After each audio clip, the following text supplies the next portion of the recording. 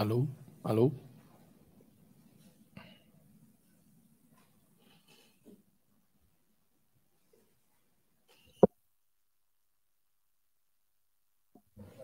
It's all good? Okay.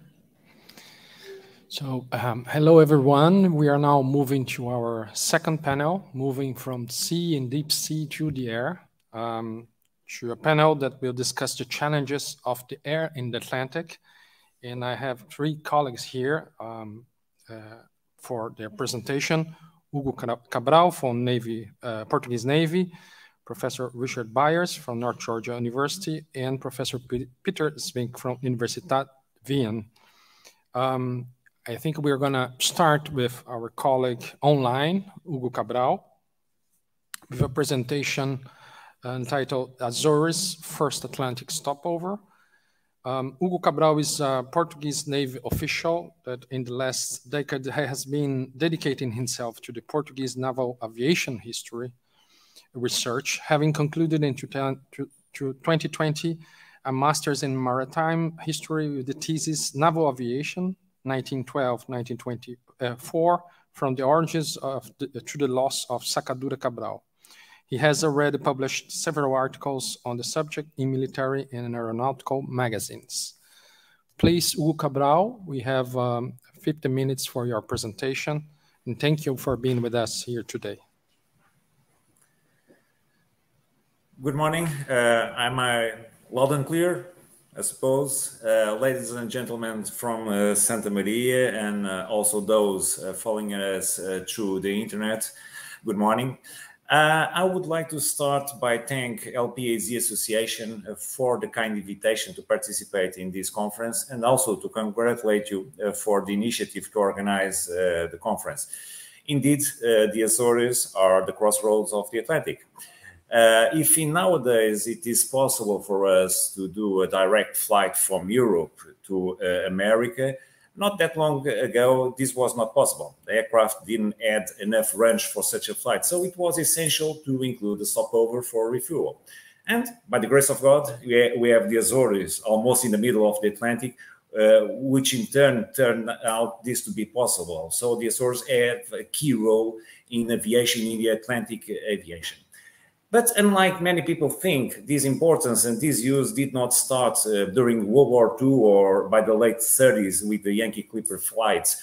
Actually, this use and this importance began just a few years after the first flight on the dawn of the 20th century. And it's exactly about this period that my presentation will be about, the first use of the Azores as a stopover.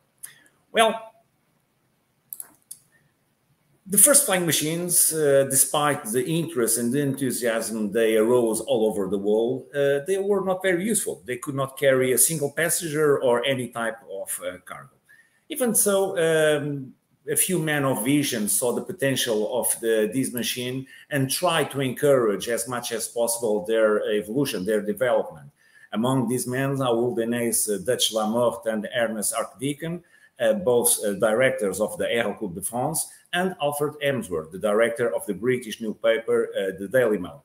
So they launched the trend to pose challenges with associated money price for aviators and engineers to encourage them to build faster machines that could fly longer and reach further ahead. And actually it was this tendency that is behind all the milestones of early aviation development.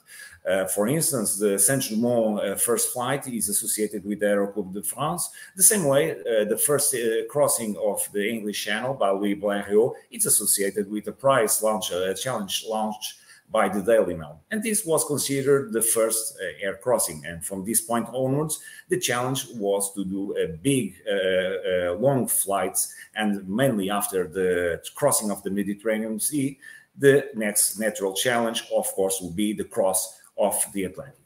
And it was as early as 1913 that, the Daily Mail launched a challenge with an associated price of £10,000, something that today will be around 3 million euros, for the first aviator to cross the Atlantic in an aircraft in less than 72 hours. It was virtually impossible by this time to accomplish such flight, but a few men believed that it could be possible. One of those was Glenn Curtis, an American seaplane constructor who associated himself with two pilots, John Cyril Port, a British naval officer who had a flying license obtained in Aéroports de France, and Lieutenant John Towers, a U.S. naval aviator, actually was the second aviator of the U.S. Navy, who together and with the sponsor of American millionaire, they built a flying boat. They called it the American. But soon they realized that America was not able to fulfill the shortest route, which is from Newfoundland in Canada to Ireland. So they introduced a few changes in the aircraft, like a third engine and to carry extra fuel, and they considered also a different route, a route with a stopover in Azores and Lisbon. It was a much longer route, but with shorter legs, and this could make possible this flight. And this is the first time that the Azores are considered as a stopover for the transatlantic flight.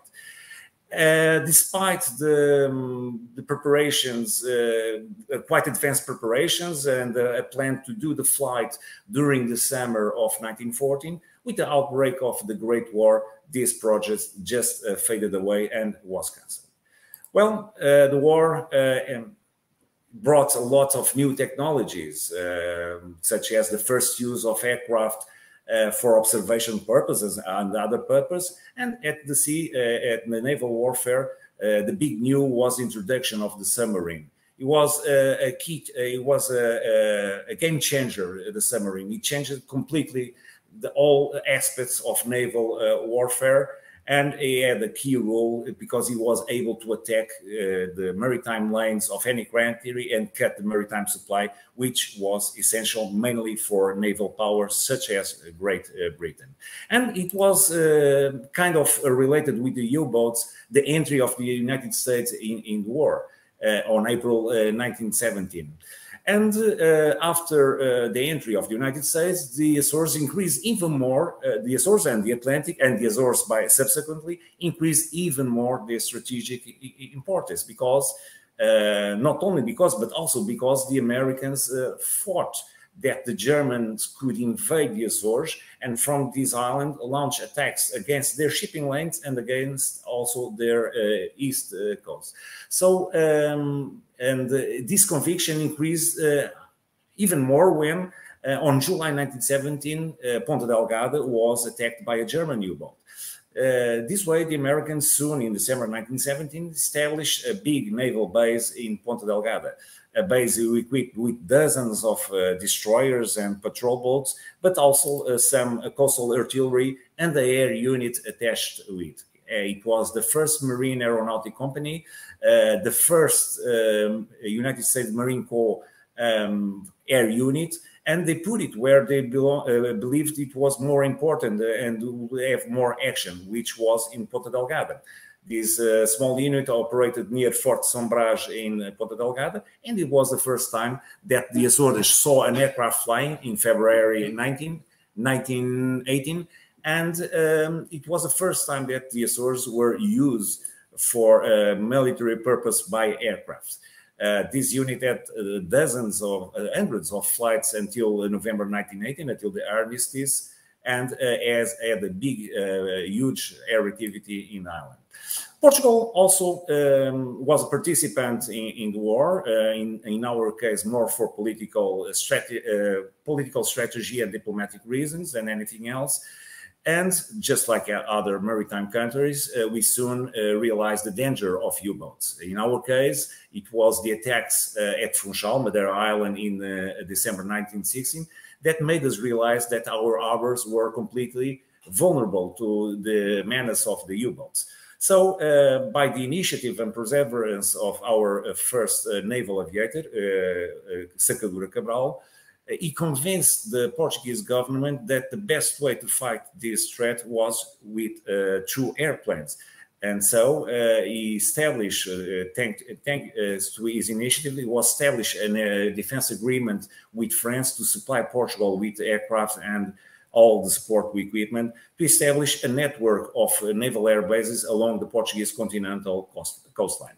Regarding the Azores, was one pupil of Sacadura Cabral, Adolfo Trindade, also a Portuguese naval pilot and an Azorian pilot, who proposed a similar arrangement with the United States.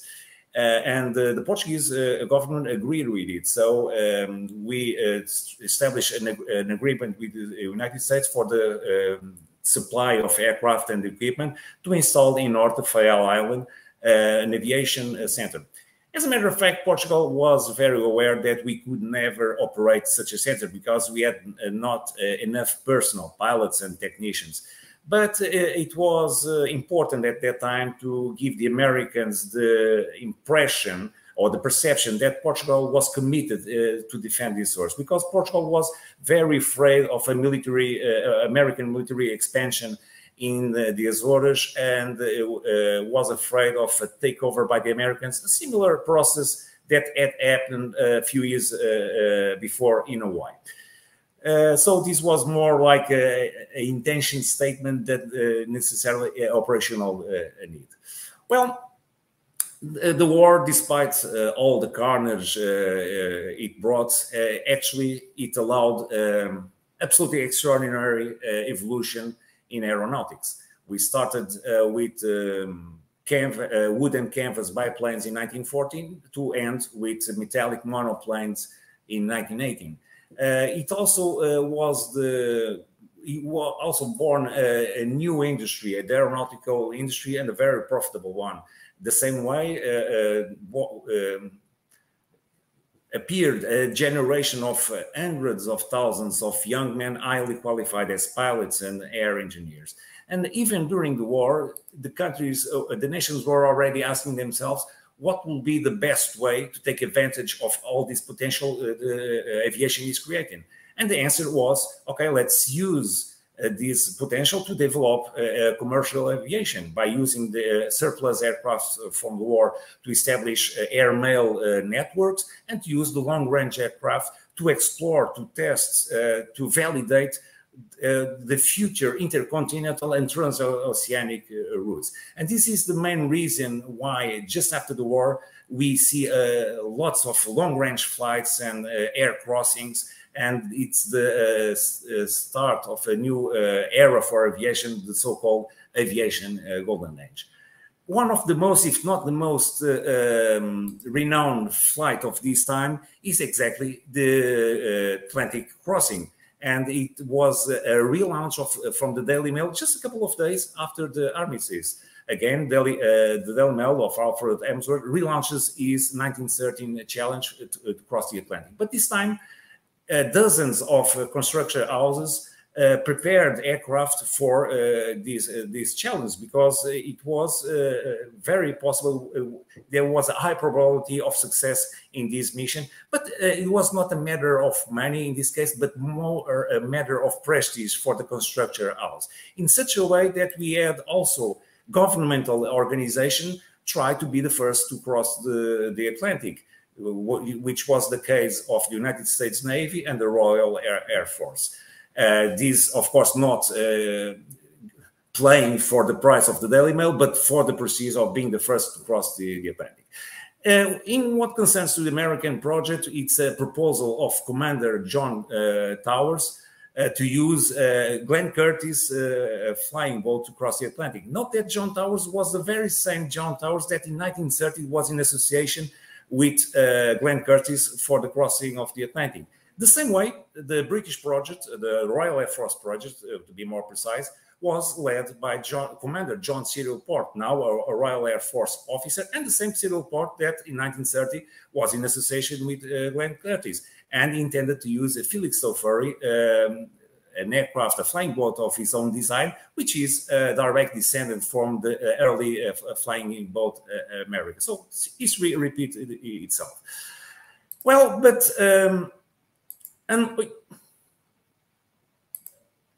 oh, I missed a slide in here. Okay, never mind. Unlike the project of the associated with Daily Mail, which intended to use the North Atlantic route from Canada to Ireland, these projects of the US Navy and the Royal Air Force, they wanted to include the Azores route with a stopover at the Açores? Because it was a governmental project, so he had a strategic goal behind it, which was to test the future Atlantic route, a route that will be with a stopover at the Azores. And this led to diplomatic contacts with the Portuguese authorities. And that gave the Portuguese government the perception that the Azores will be very important for air navigation in the near future. And for such reason, instead of allowing the British or the Americans to install airfields in the Azores, Portugal made a huge investment to be the Portuguese to build those airfields and air facilities to support the transatlantic air navigation. Of course, these projects, as an aviator behind, in our case, was Sacadura Cabral, to advise the Portuguese government to do such an investment. Because on his mind, on his vision, Sacadura Cabral realized that the Azores would be paramount for the North Atlantic air navigation.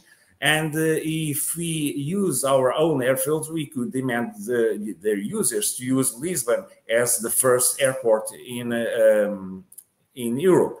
The same way, if we put an airfield in Cape Verde, by then a Portuguese colony, we could also demand the users to stop at Lisbon. That would give Portugal a total control over the Atlantic air routes. Same thing, well, actually, it was the same strategy that we used on the 16th century to take over the spice commerce in the Indic. Take the important hubs, the important harbors, and control the spice commerce. So Sacadura Cabral saw this as a new age of discovery and a new opportunity for Portugal. Well, and also, it was not very difficult for him in this context to convince the Portuguese government to sponsor an air crossing to the South Atlantic, to Brazil, to open the South Atlantic route. So, in association with his friend, a renowned Portuguese geographer, Gacotin, he started to study and to prepare this flight. Nevertheless, the first flight of the Atlantic was made by the Americans, that John Towers project. So in early May 1919, a flight of 3 flying boats departed near New York, but only one of them, the NC-4, was able to reach Lisbon on the 27th of May. It was not John Towers' seaplane, but Lieutenant Commander Albert Reid seaplane. So for that reason, it was lucky for Albert Reid to have his name in history to be the first man to cross the Atlantic, despite of being a John Towers project. Another transatlantic flights followed on that year, but they only came to prove that it was too soon to do transatlantic flights. 2 things needed to be achieved. Aircraft needed to be more reliable, and there was the need to establish a reliable air navigation system to allow transatlantic flights. So it was too soon, unlike it was expected just after the war. Concerning the Portuguese project to establish airfields in the Azores, actually was given a huge budget to purchase aircraft and support equipment, but the center was never installed. Although the equipment was later used in Portugal to establish a maritime aviation center in Aveiro, but in Ponta Delgada we didn't add any air activity. So it was like after the project just faded away. Nevertheless, on 1922, sorry, the Sacadura Cabral and Gacotin accomplished the heroic South Atlantic air crossing. It was a crossing full of adventures and setbacks. They needed 3 aircraft, and it was during 2 months or 3 months, but they managed somehow to reach Brazil, thanks especially for the navigation system that they developed. So this man solved half of the problem for the transatlantic flight, which was to have a reliable navigation, air navigation system. The other bits, the need for reliable aircraft, would happen just a couple of 1 decade after, and on the late 30s, the Azores began again to be used as a stopover for the Pan American flights, and also during World War II had a key role on the Battle of the Atlantic. But everything of this started with a dream, with men of vision who rapidly see the strategic importance of these Portuguese Atlantic islands, an importance that maybe not that relevant as it was years ago, but it's still of great relevance for Portugal. And I hereby finish my presentation. I do thank you for all of your attention. Thank you very much.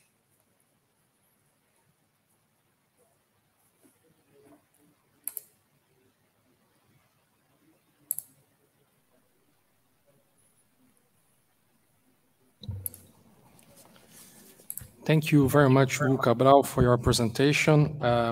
Hugo Cabral, who is current the Portuguese Navy Helicopter Squadron Commanding Officer.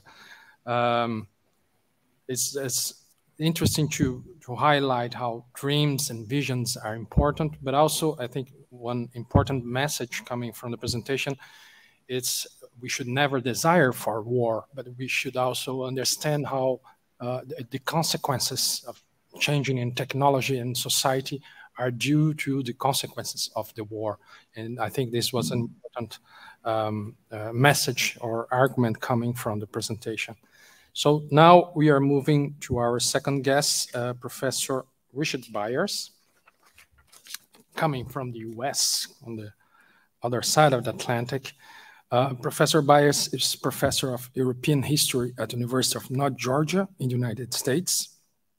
He earned a BA in history at the University of Adelaide in Australia and a PhD from the University of Georgia. His book, Flying Man, Hugo Junkers and the Dream of Global Aviation, was published by Texas A&M University Press in 2016. And his presentation is entitled The Azores and the Strategic Air Power, A Very Brief History. Thank you, Professor, for being with us. Thank you very much for that wonderful introduction. And I'd like to express my appreciation to the LPAZ Forum and also all of the wonderful people who have made me feel so welcome here on Santa Maria Island. I'd also like to dedicate this presentation to Professor Alan Dobson, who was a giant in the field of aviation history, and I am trying very hard to honor his memory today with this short presentation. So thank you very much. I'd also like to thank my fellow panel member, Hugo Cabral, for that excellent presentation, starting us off today. And for those of you who would be more interested in learning more about aviation history here in the Azores, I would encourage you, in fact, I would urge you to pick up this excellent book by Guy Warner, Under the Goshawk's Wings, A History of Aviation in the Azores, a truly wonderful summary of the history of aviation here in the archipelago. I'm going to talk briefly today about air power and as a strategic asset here in the Azores. After that, I would like to take any questions that anyone may have. Throughout their inhabited history, the Azores archipelago's unique geographical position has accorded the islands significant strategic and security value. During the periods of transoceanic travel by sea, the islands consistently and repeatedly demonstrated their worth as sanctuaries, points of intersection and engagement, and as supply and communications facilities, as the C panel noted earlier. In the aviation era, as my previous panelists noted, the islands have also served as crucial transport and logistical linkages between hemispheres and continents, also acting as what we might call a fixed aircraft carrier group that can surveil and control the airspace over the Northern Atlantic, as an anti-shipping and anti-submarine base, as a search and rescue station, and as an aviation fuel storage depot. Today, aviation links the Azores both together internally and with the rest of the world externally, and the archipelago's role as one of the world's most important strategic air power assets remains as relevant as ever today, I would argue, particularly in light of recent developments in Eastern Europe and the South China Sea. As Hugo Cabral noted, the United States had long recognized the high strategic value of the Azores archipelago since the establishment of its first foreign diplomatic consulate here in 1795. When the United States entered the First World War in 1917, the unrestricted German U-boat or submarine campaign was in full swing, and American military leaders saw a naval and aviation base in the Azores as a vital part of the anti-submarine campaign in the Atlantic. After Germany declared war on Portugal in March of 1916, German ships and submarines shelled the port of Horta that year and also in the following year. Recognizing the key role the Azores could play as a naval airbase, US Marine forces landed at Ponta Delgada in February 1918, not far from today's João Paulo II airport, and established the first US aeronautical company. This contingent is arguably the oldest fully operational and deployed example of US Marine air power. Their seaplane's mission was to secure the waters of the archipelago and combat German submarines throughout their area of the Atlantic, an attempt to close what was known as the Azores Gap.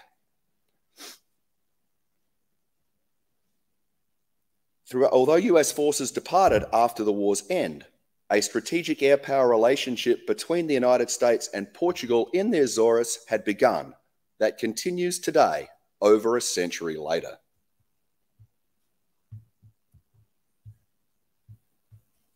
Excuse me just for 1 second.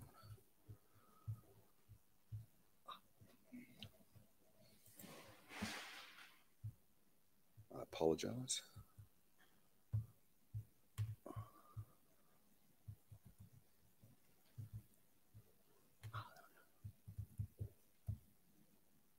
There we go. My apologies. Slight technical problem. As long-distance air travel and transport became technologically feasible after the First World War. Oh, I'm sorry. Mustn't give away the magic. There we go.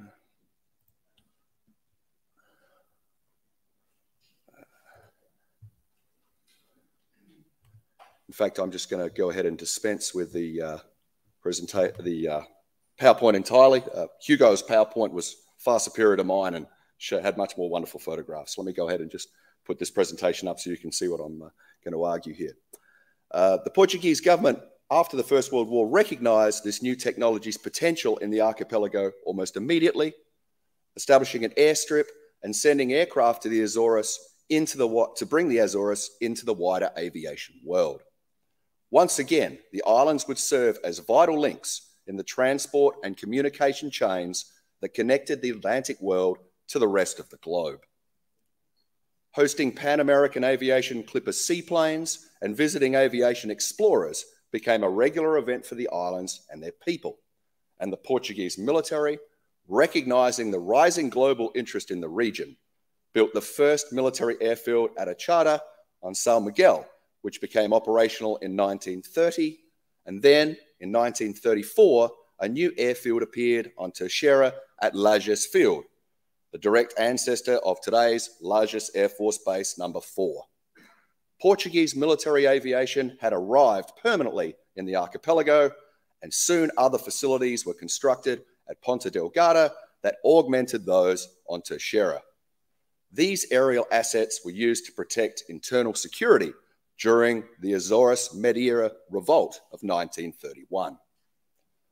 The Second World War saw the Azores return to the top of air power priorities for the Allied coalition, who recognized the need to incorporate the islands into global Allied strategy in multiple roles, both reprised, such as anti-submarine warfare, closing the Azores Gap, and for trans and inter-Atlantic search and rescue, and new roles, such as aviation fuel storage facilities, as a US Navy blimp resupply station, and as a key midpoint on the North Atlantic transportation route, ferrying planes and military equipment to Europe, Africa, and West Asia. The Axis also recognized the key strategic value of the Azores and Adolf Hitler's Directive number 18 of November 1940 specifically ordered the capture of the Azores archipelago as vital to the Atlantic U-boat campaign and any future plans to invade the Western Hemisphere. So significant was the strategic value of the archipelago to Allied grand strategy that the United States tried to pressure Great Britain to support the forced seizure of the islands during the Trident Conference in November 1943. British diplomacy managed to resolve and defuse what could have become one of the most controversial incidents of the Second World War. We are all fortunate that the British and the Portuguese are the oldest of friends in diplomatic terms. In 1944, Portuguese and American engineers jointly constructed the airbase here on Santa Maria, which quickly became a key part of the transatlantic Allied air power, communications, and logistical network for the last year of the Second World War. Legacies of this collaboration are still all around us here on Santa Maria, and the current commercial airport here on the island serves as a fitting legacy of this history. When the war ended in 1945, most military aviation activities shifted to the Lajes airfield. By 1946, Lajes Field was one of the largest and busiest airfields in the world, serving both military and now civilian air transport. The United States and Portugal agreed to a tenancy arrangement, initially only for 18 months, that continues on to this day and allows US, Portuguese, and NATO forces to operate and use Lajes Field alongside their Portuguese Air Force counterparts. The political quid pro quo of this arrangement meant that the US would ignore Portugal's ongoing colonial circumstances in exchange for unrestricted access to Lajes Field. In the 1950s, aerial refueling was also added to the long list of air power operations carried out from the Azores, a role that ironically began to reduce the Azores' importance as a mid-Atlantic stopover for military aircraft by the 1970s. During that decade, Lajes Field was also part of the NASA Space Shuttle program as an alternative landing site, but I'll leave that discussion to the space panel. These arrangements proved incredibly successful throughout the entire Cold War, as the Azores air power infrastructure provided crucial support to every major United States and NATO mission that involved global airlift, logistical, and communications operations. From the Berlin airlift in 1948 to Operation Desert Storm in 1990. These activities did generate some political blowback in other parts of the Lusophone world, as anti-colonial forces in Angola and other Portuguese colonies turned to the Soviet Union for assistance, opening up a space for Soviet and now Russian influence to expand across post-colonial Africa.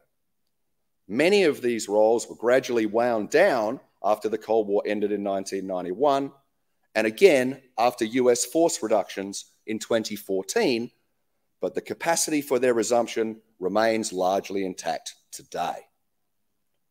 After the Cold War, this key logistical role continued despite force reductions and budgetary retrenchments, with the air power infrastructure of the Azores providing support to military operations and coalition exercises in Europe, Scandinavia, Africa, Afghanistan, Iraq, Syria, and elsewhere.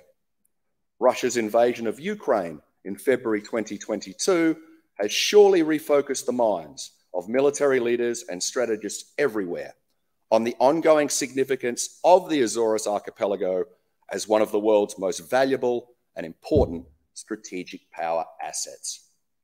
There is also the reality that most of the North Atlantic undersea transatlantic submarine coaxial cable network that sustains and enables our 21st century world's real and digital economies run through the waters surrounding the Azores archipelago.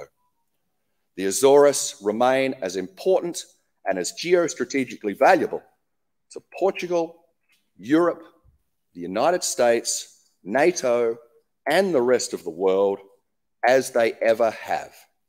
And I hope that this long partnership and collaboration continues for at least another 100 years. Thank you very much.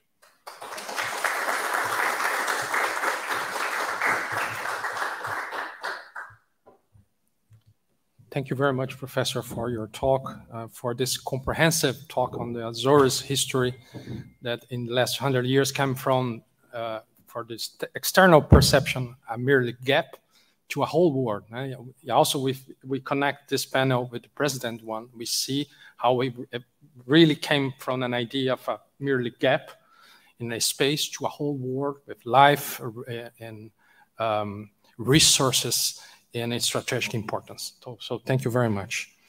And now we are moving to our third panelist, Professor Peter Svik from Universität Wien.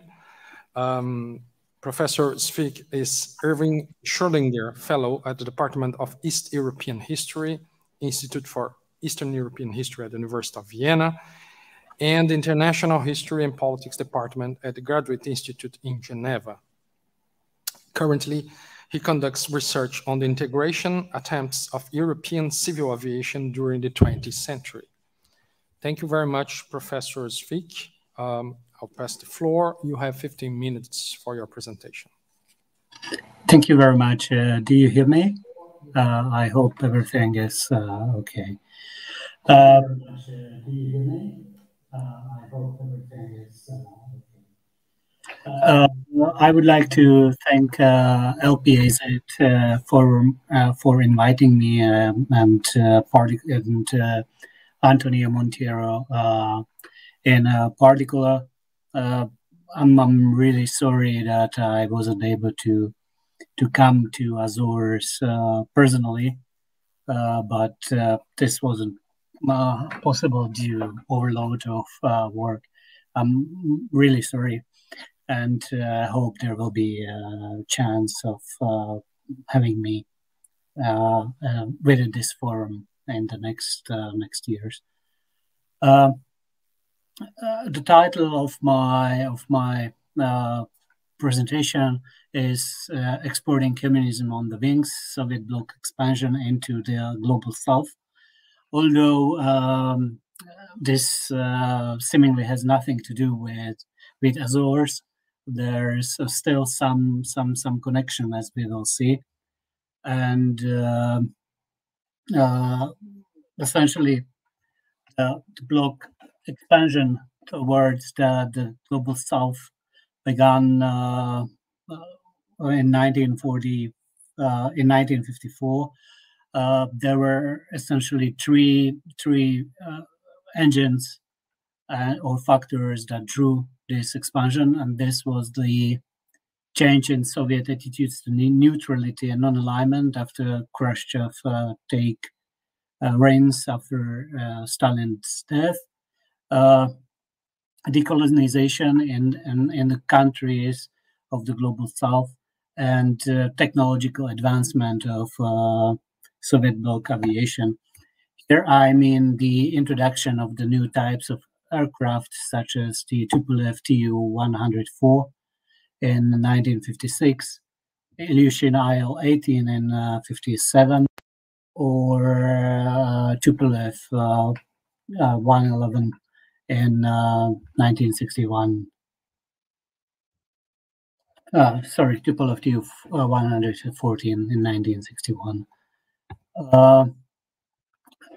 With this expansion, essentially the Moscow and some bloc countries seek threefold objectives. The first was to build political relations with non-aligned and decolonizing countries. The second objective was to promote a socialist way of modernity as opposed to a capitalist way of modernity. And the third level was quite practical, and this was to trade exotic produce that weren't accessible or cannot be planted in the North climate, such as bananas, ananas, and all this exotic produce, in exchange for economic and infrastructural assistance. That meaning help to build roads, airports, dams, factories, schools in the countries, in African and developing countries.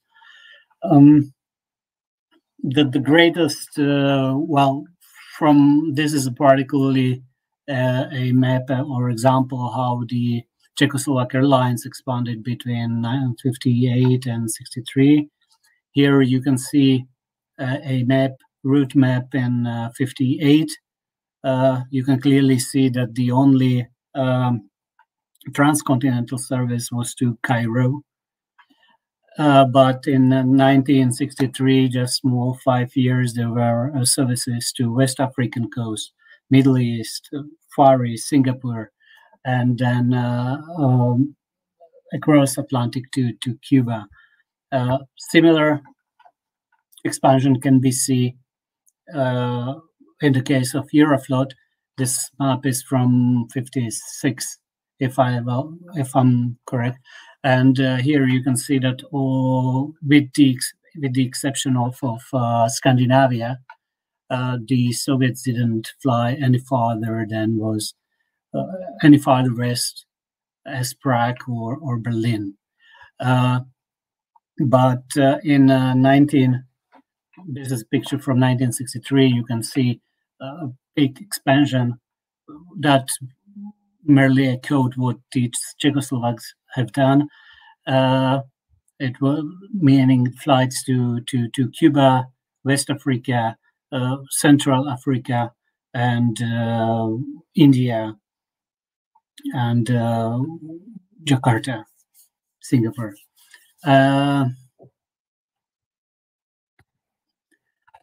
The most interesting route of this all for the in the context of Azores was the route to Cuba, and here here you can see the I drew this map based on a calculation of the Czechoslovak Airlines in 1960. So they planned to establish, essentially they had opted for 3 routes, and one option was to fly to Cuba via Morocco, Azores, and then Bermudas. The other possible route was from Prague to Paris, then Azores, and again Bermudas. And the last option was to fly that across the north. But this option was, it was the most difficult one because of strong winds in the North Atlantic. So Czechoslovaks prefer a route via Azores.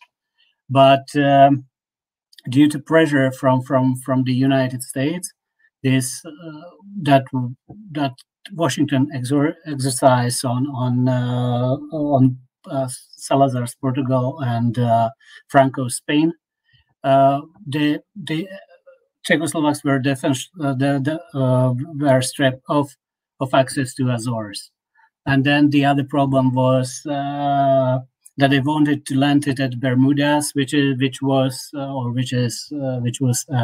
British territory, but the airport there was operated by the American forces. So and the Americans said that they will rather retreat from ICAO than allowing Czechoslovaks to fly to Kindly airfield. So it took 2 years until it was made possible for them to fly. And after Cuban Missile Crisis, a little bit cooled, the tense atmosphere surrounding Cuban Missile Crisis cooled down a little bit in 62, 63. Canadians in the end allowed to Czechoslovaks to use Gander and Newfoundland, and Danes allow Czechoslovaks to fly through Danish airspace.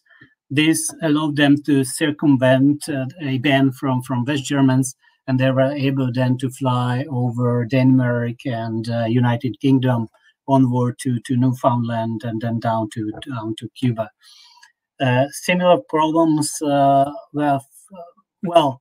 and the problem was that the best Soviet plane that was suitable for this Ilyushin IL-16 wasn't able to fly at this long distance. So the Czechoslovak Airlines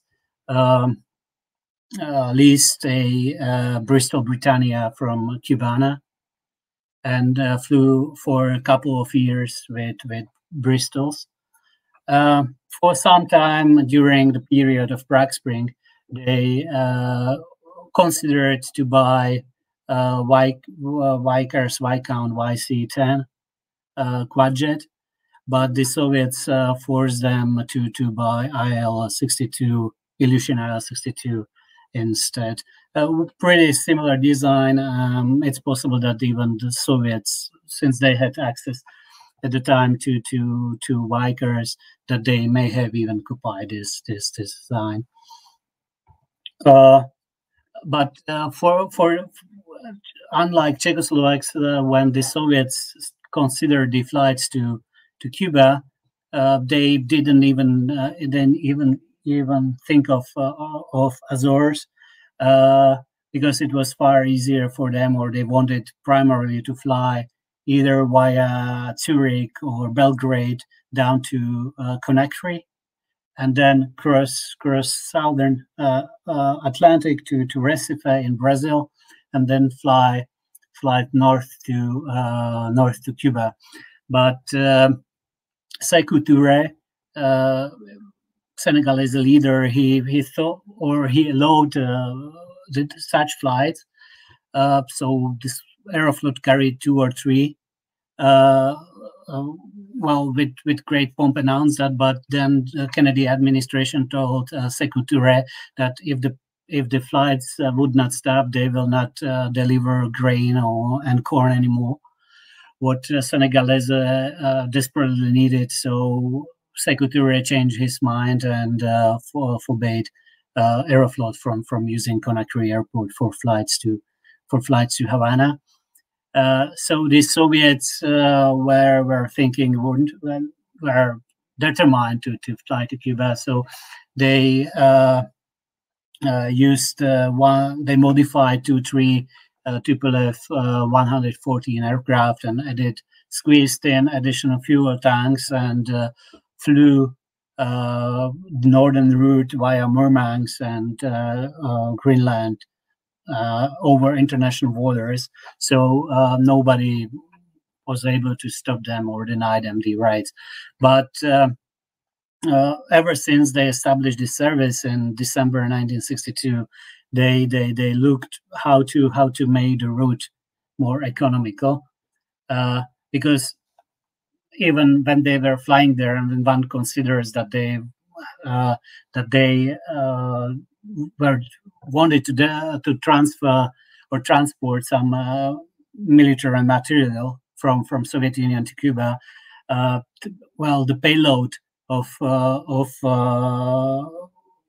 improved Tu-104s was just a few tons. It was like 6-7 tons of material they can transport. So it was highly an economical activity.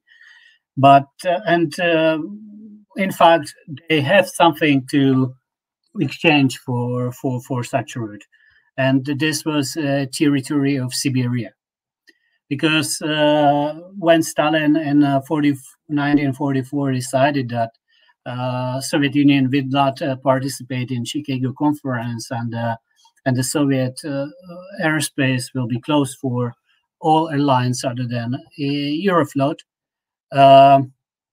This forced the Western European airlines, when they start to fly to Far East, either via Cairo and India, or when more advanced aircraft, such as DC-7, were introduced in large numbers. They flew across the Arctic, so upwards to Greenland and Anchorage, and then down to Tokyo. But as it's clear that the straight route or more direct route is still is across the Russian territory, across Siberia.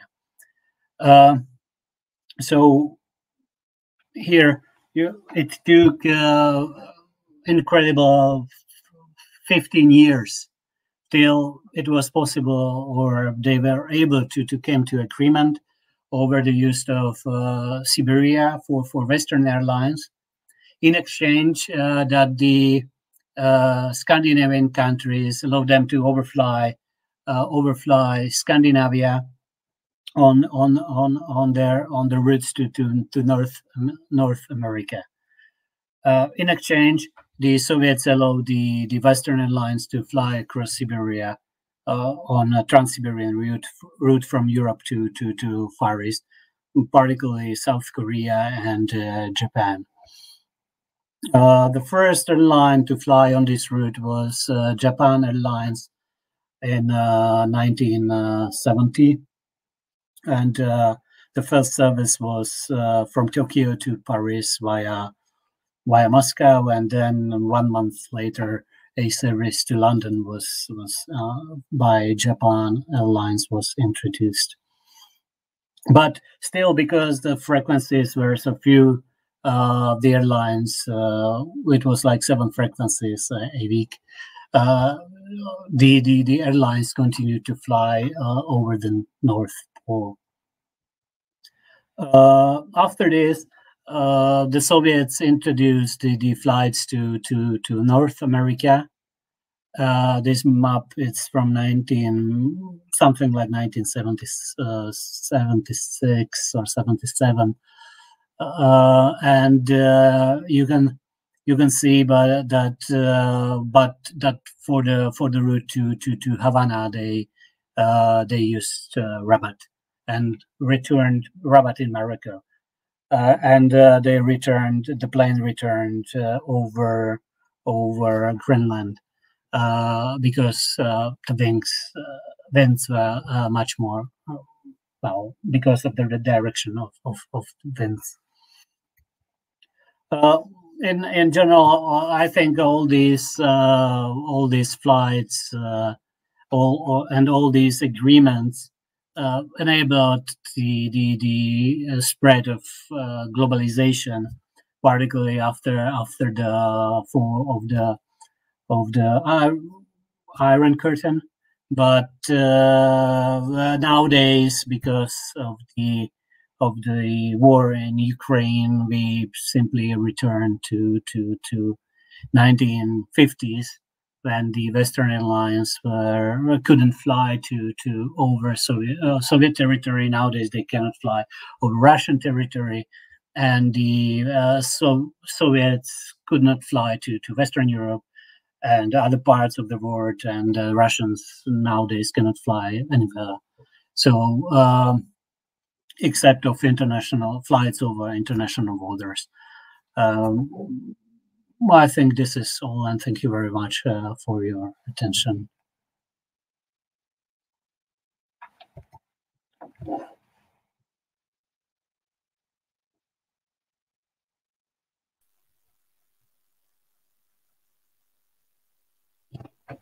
Thank you very much, Professor Svik, for your presentation and showing actually how aviation brought together. Okay. Now showing how aviation brought together during the second half of the 20th century acceleration in terms of, in technical terms, and social process. So it was a very rich presentation. Thank you very much for that. We have 20 minutes, about 20 minutes for questions, even 50 minutes. Okay. Okay. And for that, we need questions. So I invite you all to start a conversation with our panelists. I'll take note of the questions.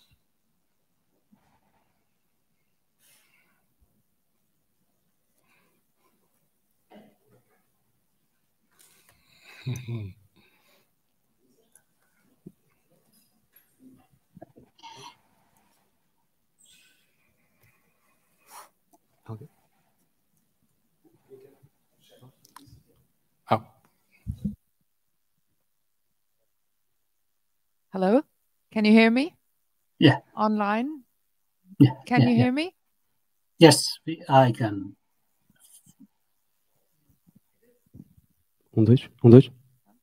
Hello? Well, now I guess you can hear me. Thank you very much for your very interesting presentations, the three of you. And as this is not directly my field of study, I have a very general question. So excuse me for my very general overview. My question would be, as all of you have mentioned the ongoing war in Ukraine, very generally, to what extent do you think that the Atlantic will emerge as with increased significance given the war and the return to power politics? I mean, the Atlantic, will it immediately as a consequence increase? And the increase of this importance and the increase of the importance of the Azores will be seen in which domains, in your opinion, concretely? Thank you very much. Thank you. We may maybe start with Hugo Cabral, following the order here of the panel. Thank you. Well, actually, it is my opinion that nowadays the only expected thing is that everything is unexpected. We live in strange times. Apparently, we are under a perfect storm. We have the diseases, war, and uncertainty. So I believe that the Azores will have a key role, as he had in the past. I don't know which one will be. Now even the Atlantic seems to be losing the importance when comparing the Pacific is having. Now we have the Northwest Passage, the Greenland is increasing importance, but it is my vision that somehow the importance, the strategic relevance of the Azores will emerge. I don't know when and how, but will emerge. So it is our duty as a nation to take care of these islands and be prepared to the unexpected. Thank you.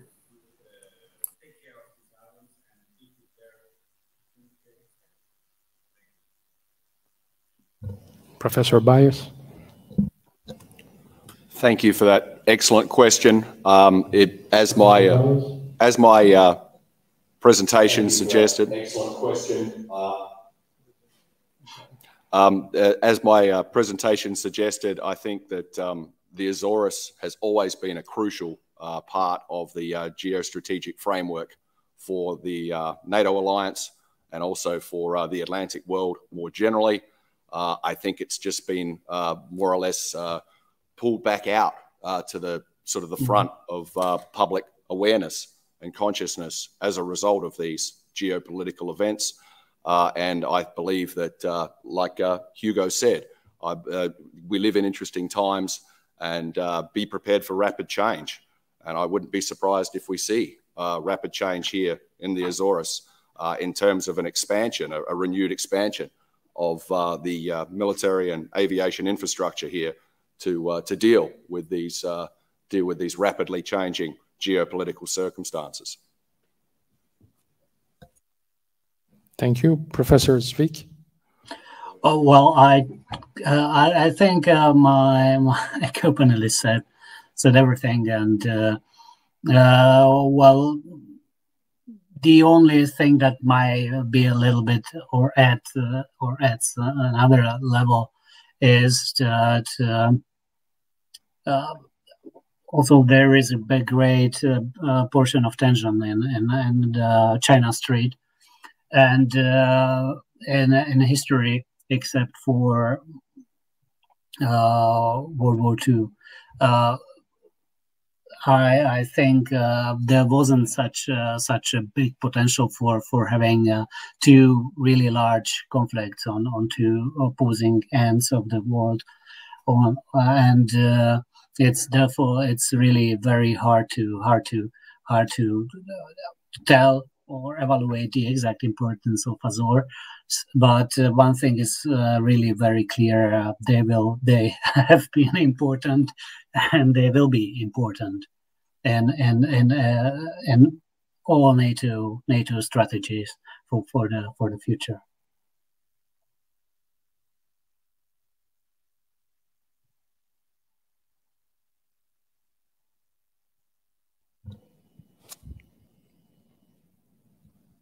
Michele.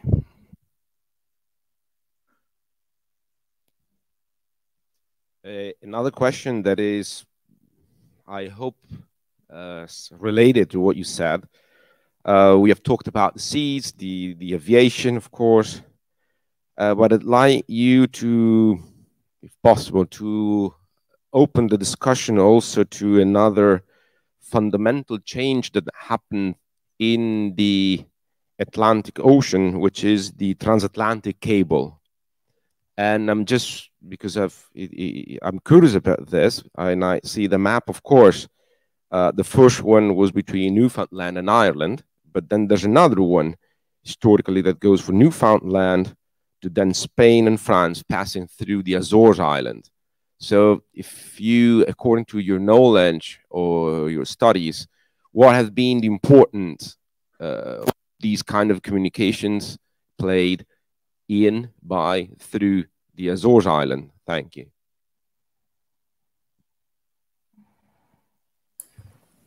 Well, actually, the most logical route was indeed through the Azores, then Spain, then England or France. But it was a part of the strategy of the Portuguese strategy to have as a requirement for the use of this source by other nations that the next stop will be in Lisbon and not in Spain, because there was this vision that airport taxis and hotels and tourism will be a startup, would bring lots of profits to Portugal. So that's one also of the reasons that we invest a lot to build an airfield in Azores, to have as a counterpart, as a compensation, the first European airport being Lisbon and not Vigo, as it was the logical plan for it.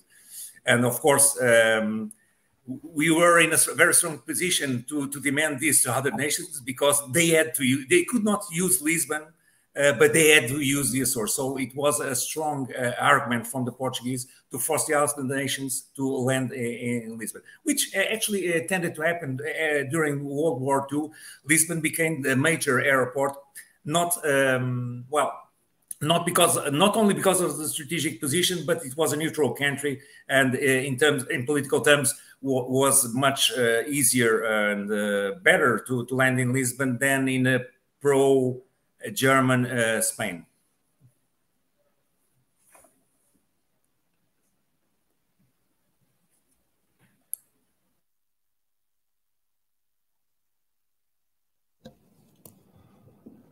It's an excellent question. I'm not going to provide an answer that probably will satisfy the questioner. I just wanted to respond with an anecdote.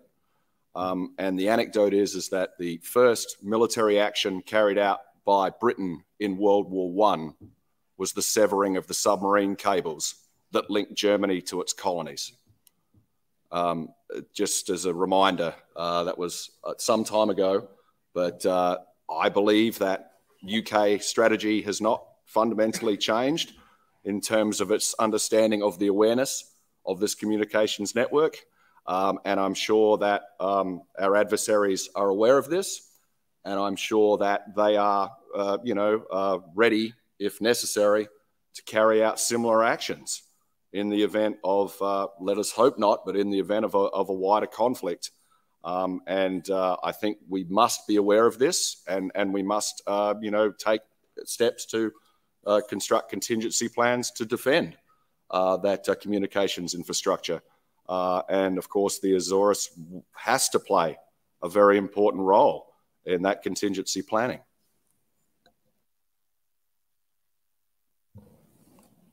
I don't know if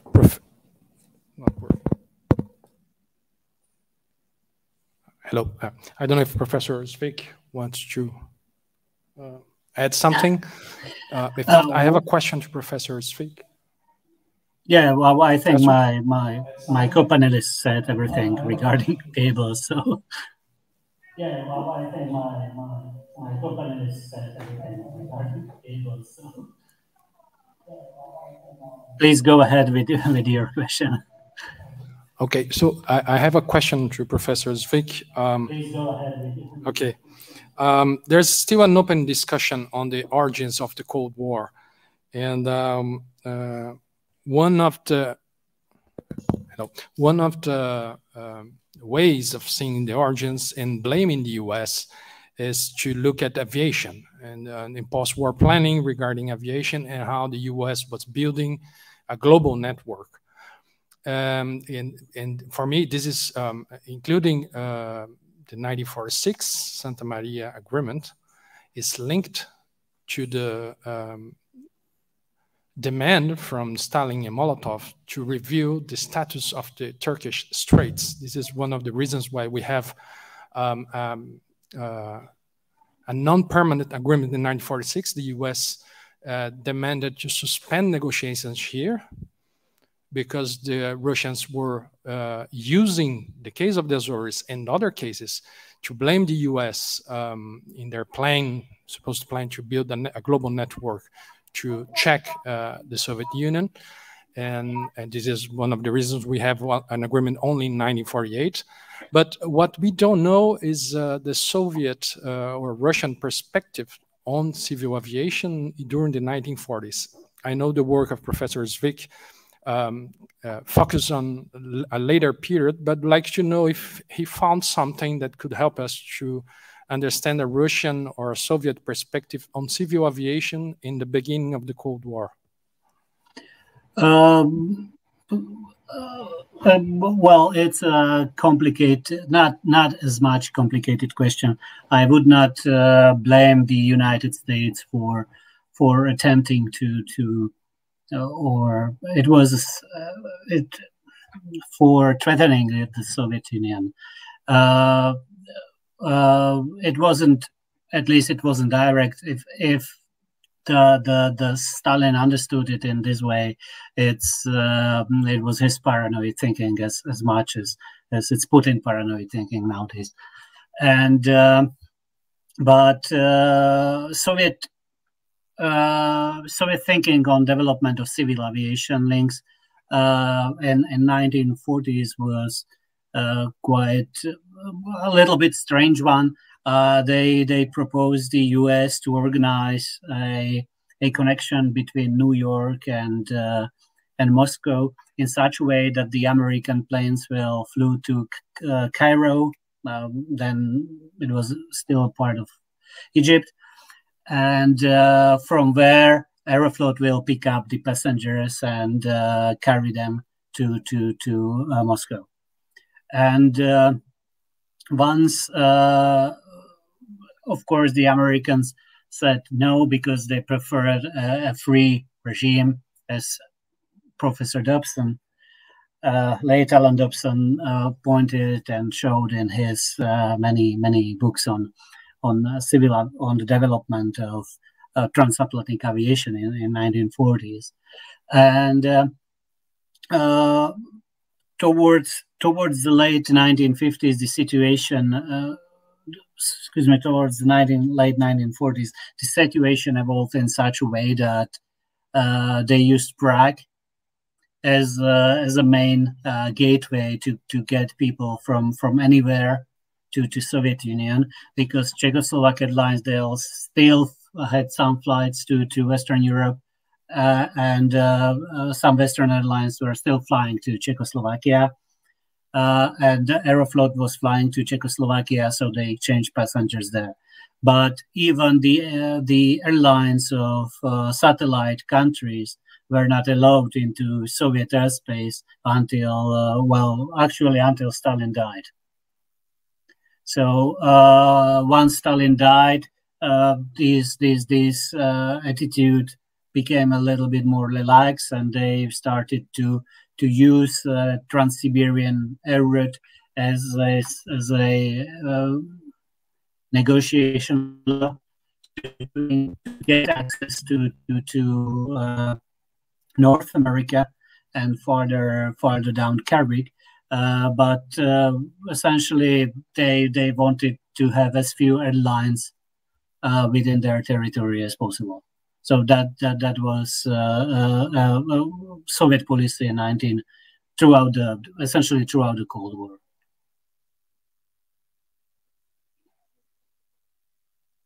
I hope I fully answered your question. Thank you, Professor. We are in the session.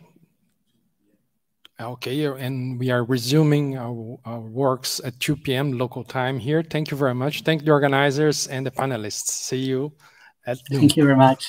Thank you very much. It's really my pleasure. Thank you.